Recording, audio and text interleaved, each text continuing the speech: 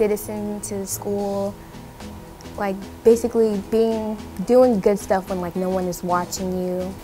I feel like RepTheU is just representing my school and just being a good example. It's kind of a supporting little line that we can all come together as, and it really brings us unity as a school. To me, it means taking pride in your school and being just grateful that you get to go to Union, because Union is really one of the best schools in the nation. Oh, well, RepTheU, to me, it feels like, it is like going around and like helping people. Like what I do is like a kid today, he dropped his papers and I was going to be late for class, like if I did help him, but I still chose to help him anyway and just took the tardy. And like you could go around and just be responsible, help the kids like get their zeros up and stuff like that.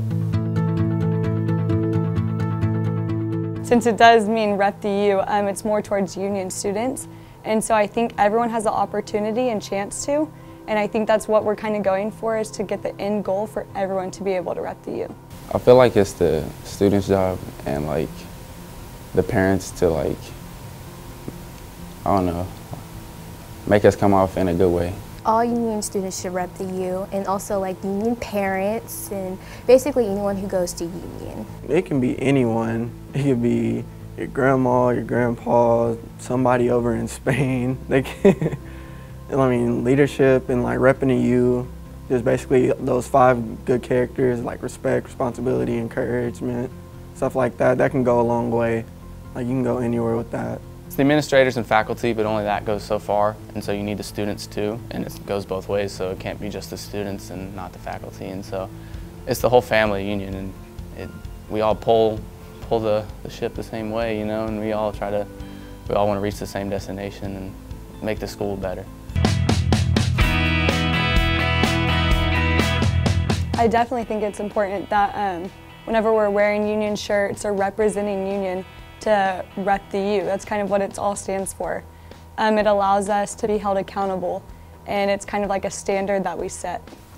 If they see you acting bad, then they're gonna think everyone in the school, or like most people in the school, act the same way. If you go out in public acting bad or not acting the right way you're not supposed to be, they're gonna just be like, what school you go to? If I say I go to Union, they're like, oh, well, I'm guessing all Union kids are like that, because I could be maybe the only one Union kid they met.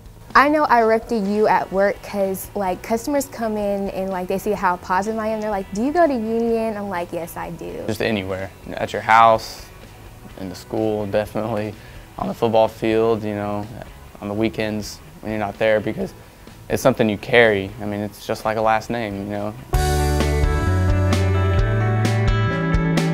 I would encourage people to join like an activity, to be more involved with the school, and that'll be a way to RepTheU. And so you'll learn how to pick up on stuff, being more respectful and learning about new things. We have high standards. We have great academics, sports, and like just a diverse like campus.